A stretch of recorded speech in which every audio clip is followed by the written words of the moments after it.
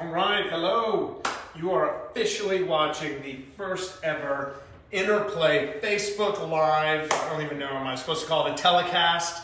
But we are here on actually also our first ever Trades Tuesday post here. And we're really just excited to show you a little bit more about our training that we have here at Interplay on Trades Tuesday, and excited for you guys to enjoy this here on Facebook Live. So we are about to dive into a inducer motor fault utilizing our HTC Vive VR hardware, because really our training can end up being used on many different ways, from desktops to watching videos on mobile, but as well we feel we don't even describe enough how you can do all this stuff in VR. So we're hoping to take advantage of that here on this Tuesday and many of our Tuesdays, just to really bring to life what we can do with all of our training in VR.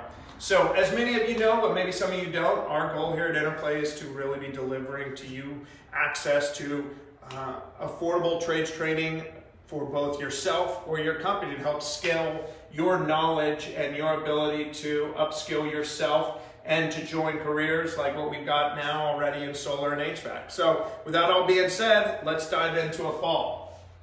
All right, I actually already had it queued up, but I did launch this through our SkillMill training app, and you should be able to see exactly what I'm seeing here in the TV screen behind me.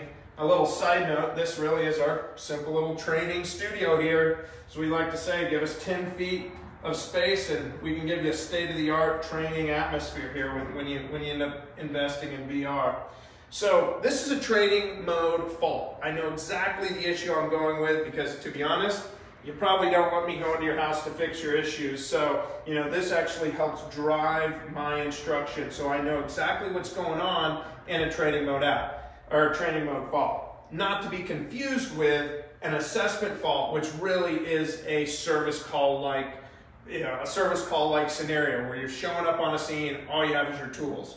In training mode, which is used by a lot of our learners at the very beginning, guides me directly through what I would be doing in an inducer motor fault situation.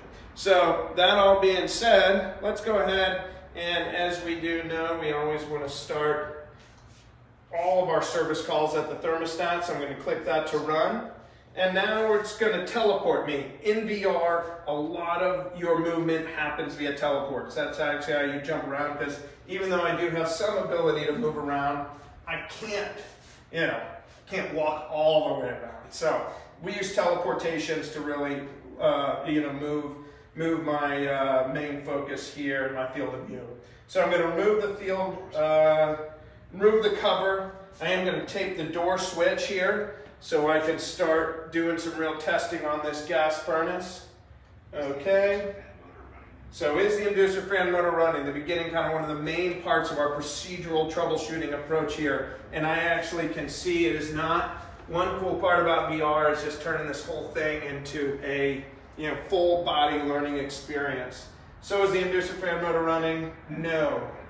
Okay, so now we're actually going to start diving in using my multimeter here. And we're going to start diving in to some testing here on our control board. So follow me along. In a training mode scenario, I actually have all my areas where my probes go are going to be highlighted in orange.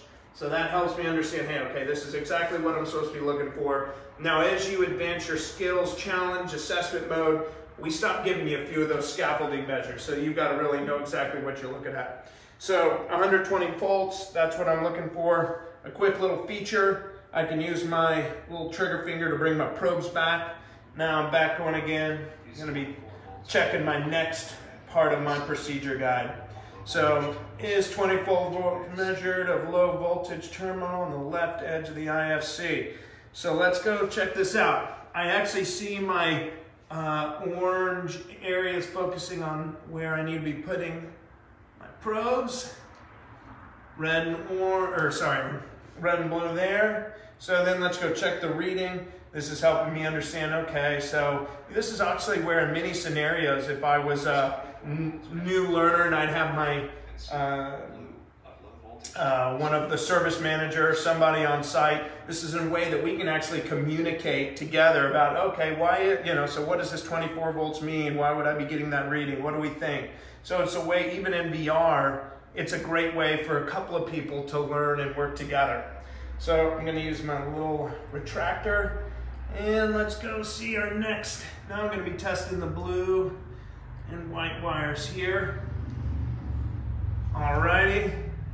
And I did get the reading there. So this is certainly a great time for me to communicate, hey, this is what I'm seeing in this reading. This is why I got it.